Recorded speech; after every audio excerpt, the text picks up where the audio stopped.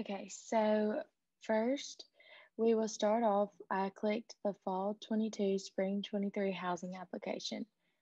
You will see that your application is complete because you did fill out your first housing application, and then you will click Continue. So you're at the point where you completed the application last, and then you will save and continue and move on to room selection. It's important to remember that you should check your roommate search and selection before you begin to ensure that you are linked with another roommate if you would like to have a roommate through the portal. We can go back to the room selection part and we see all the available communities. So I'm going to select the quad for my roommate and I. I have the earlier time slot, so I will select the room for the both of us. I want to see Owen Hall because that is my choice of living. So you can look over on this filter list, and if you know which hall you'd like to live in, make sure you select it just to make it more efficient, and you'll be able to find your options quicker.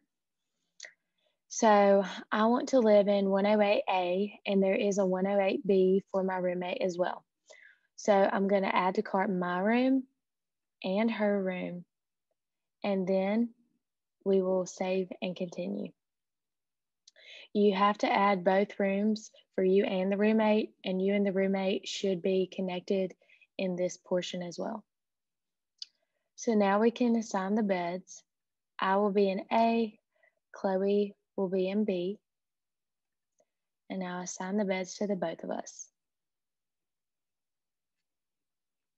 So now we see confirmation, so please confirm this room assignment. So right now, it's not confirmed yet. We have to save and continue to hold this space. Now we're at the assignment confirmation prepayment. So you must pay that before May 1st or your room will be dropped. Here's my booking summary. So I can tell that I'm in Owen 108A and Chloe is in Owen 108B.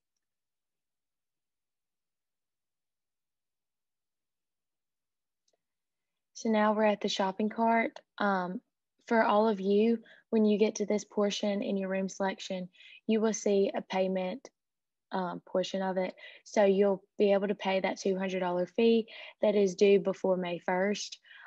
You can pay it the day of room selection, or you can go back in a week or two later and pay it. As long as you pay it before May 1st, your room will not be dropped and it will be saved for you.